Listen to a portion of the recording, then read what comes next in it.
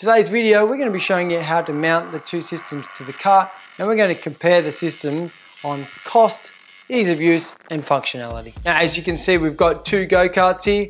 This older version has the Easitune system, and then over here we've got a brand new go-kart, and it's got a Mychron LCU1 kit fitted to it. It's a brand new system as well. So now we're just going to run through some of the benefits of the two systems. Hey guys, today's video we're going to be stepping you through the differences between the Easitune LAMBDA kit versus the Mychron LCU1 tuning kit. Now, as you can see, we've got two go-karts here. This older version has the Easitune system already set up on it, so we can show you how to mount that system on this kart. And then over here we've got a brand new go-kart, and it's got a Mychron LCU1 kit fitted to it. It's a brand new system as well. So this one, like I said, has an LCU1 fitted. We have covered that exact process in another video, so that link's going to be in the description below, so you can check that video out too. Today's video, we're going to be showing you how to mount the two systems to the cart, and we're going to compare the systems on cost, ease of use, and functionality. So let's get into the video. Okay, so you can see here the Easitune is mounted above the Mychron.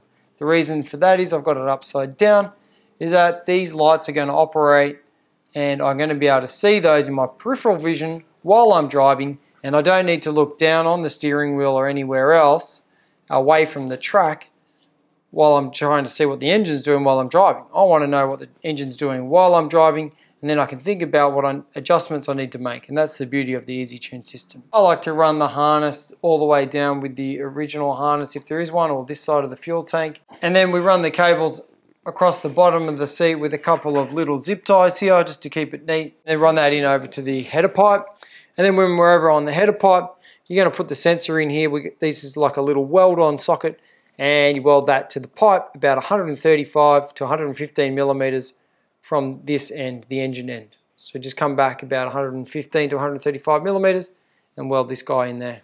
Then you can just bolt in the sensor and you're good to go.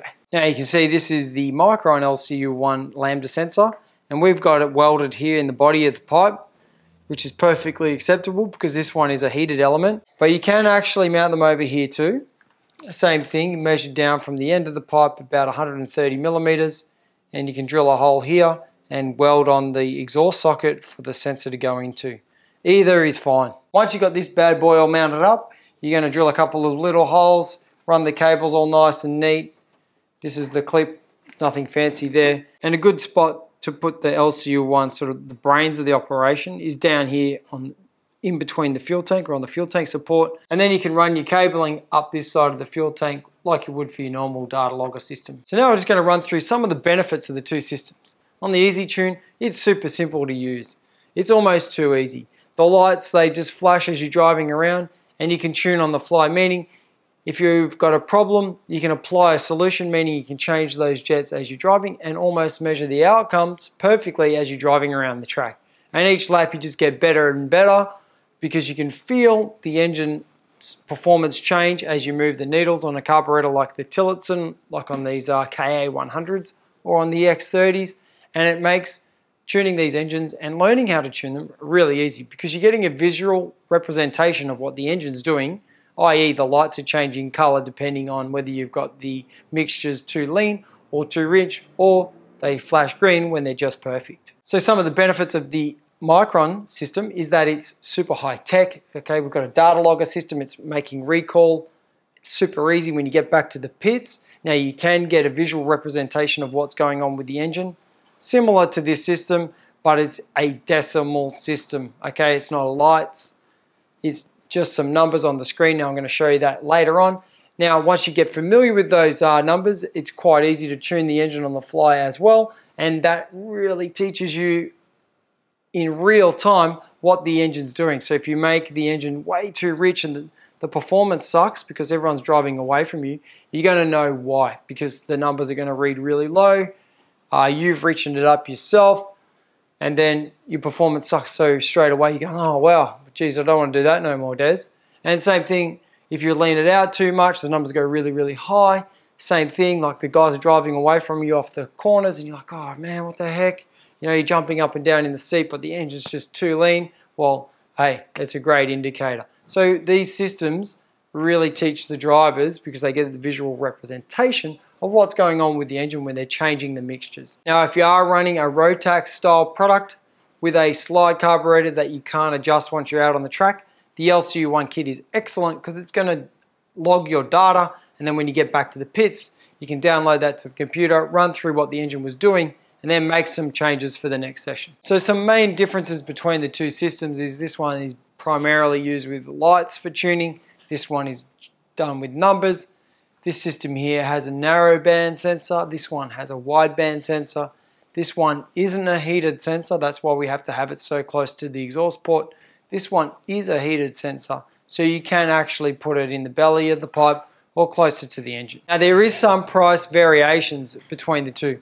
The Easitune system can be purchased here in Australia for $365, and it's a standalone system, meaning it's got its own battery and it runs all by itself, so you can buy that system and just go to the track and start tuning your engine. The LCU1 kit obviously is from Mychron. It's exceptional, but you're going to pay for it.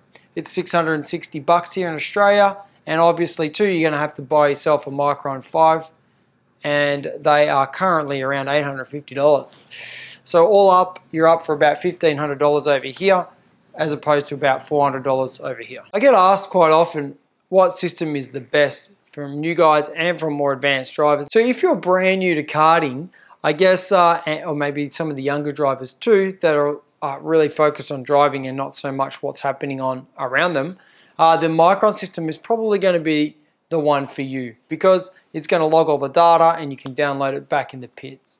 As opposed to the Easitune, which is a bunch of lights, they're flashing while you're driving, and if you're not paying attention to those, it's really hard to relay that information back to your mechanic or your team. Other than that, you could probably film it with a GoPro so that you could look at that video data when you get back to the pits and see what the engine was doing. Then you can make some changes for the next session. Now, tuning an engine and analyzing the data is a pretty substantial topic, so we're going to be covering that one next week. If you've made it this far, thank you so much for tuning in. Subscribe if you haven't already. We're trying to hit 20K before Christmas, and also too on TikTok. Shout out to everyone that smashed that like button over there. We hit 2 million views, blowing up. So go and check out Power Public on TikTok, Instagram, Facebook. We're all over it. Thanks for watching. See you in the next video.